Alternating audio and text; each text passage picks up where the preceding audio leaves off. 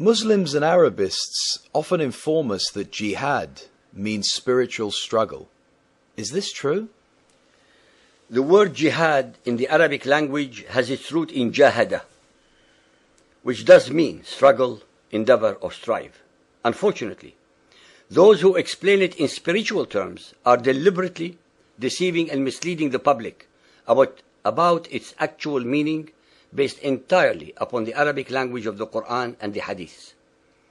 In innumerable verses in the Quran and the Hadith, jihad means only one thing: physical warfare in the cause of Allah, which in Arabic it is jihad fi sabilillah.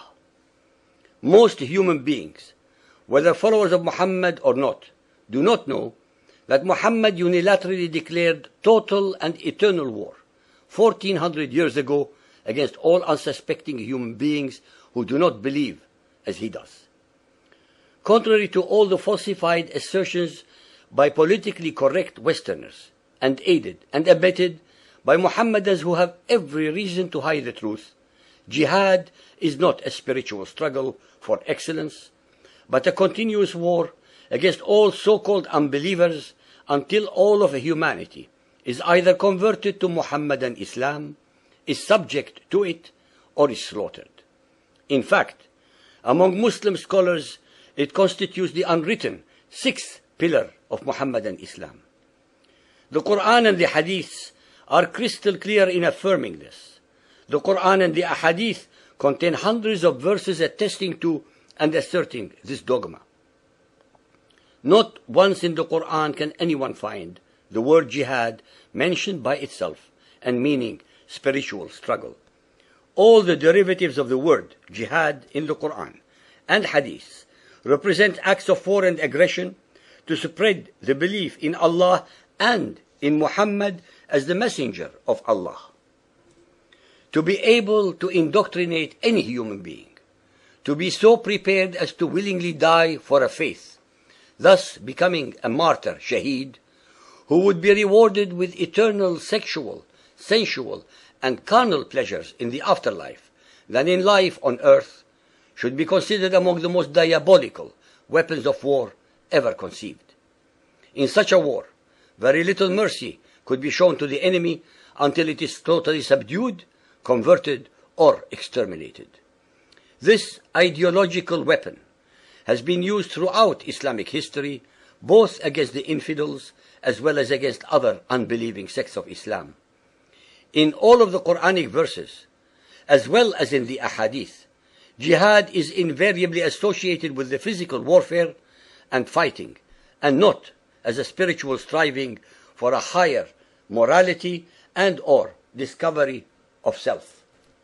In the tradition of Muhammadan Islam, the world is divided into two major parts. Number one, Dar es-Salam, which is the territory of peace.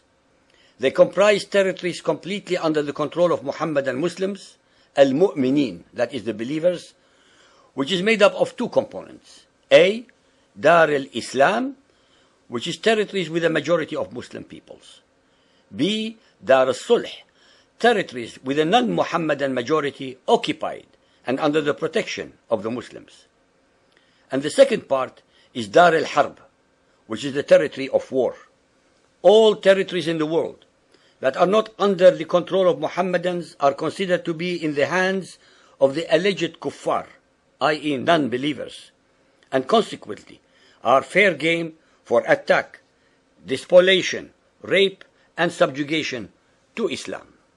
In reality, there is no secular war in Muhammadan Islam, because from the very beginning of the Muhammadan Islamic polity, war and aggression were the means by which Muhammad and his followers built up their empire. Jihad became a perpetual holy duty of warring against all infidels. That is a continuous war of aggression against all those who do not believe as they do in Allah and His Messenger Muhammad. These wars were not in defense of Islam, but to gain territory, economic wealth, slavery, booty, rape, and plunder. Converting these peoples to Islam was last on the agenda of Muhammad's followers, but became a very important byproduct of these wars of aggression. It is a cruel irony, if not actually divine justice, that among the largest victims of jihadi terror were and continue to be other Muslims. Each side of the conflict between two or more of the warring Muslim factions or sects accuse their opponents of kufr and or unbelief, turning them into enemies of Allah and hence subject to divinely sanctioned destruction. In this manner, and according to the Quran, their holy book, since all are Muslims killing other Muslims, none will ever be received in paradise, but will assuredly end up in Allah's hell. For the listeners who doubt all the above, the following very few example verses and hadiths should easily and conclusively sober them up. Chapter 9, verse 5. But when the forbidden months are past, then fight and slay, فَقَاتِلُوا. The pagans, wherever you find them, and seize them, beleaguer them, and lie in wait for them in every stratagem of war. Chapter 9, 29.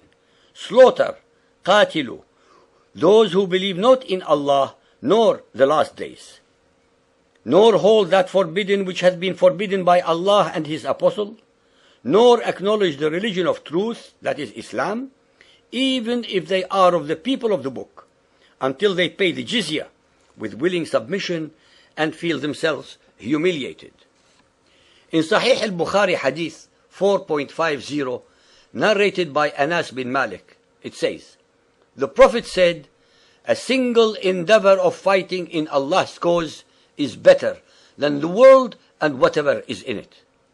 Sahih Muslim Hadith 4631 and 4626 by Abu Huraira.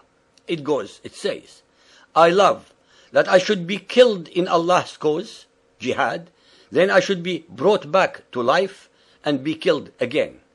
This was what Muhammad said. Sahih al-Bukhari Hadith 4.73, narrated by Abdullah bin Abi Awfa, says, Allah Apostle said, know that paradise is under the shades of swords.